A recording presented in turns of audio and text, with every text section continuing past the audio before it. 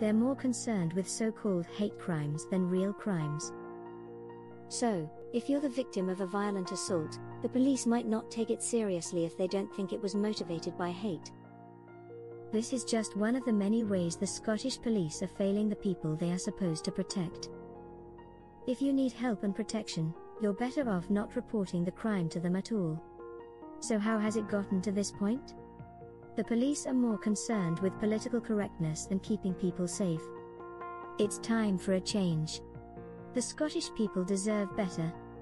What are they to do when an actual crime is committed against them, and they go to the police for help, only to be told that their case isn't a priority because it wasn't motivated by hate? The Scottish police are failing the people they are supposed to protect. How has it gotten to this point? The police are more concerned with political correctness than keeping people safe. This is just one of the many ways the Scottish police are falling short.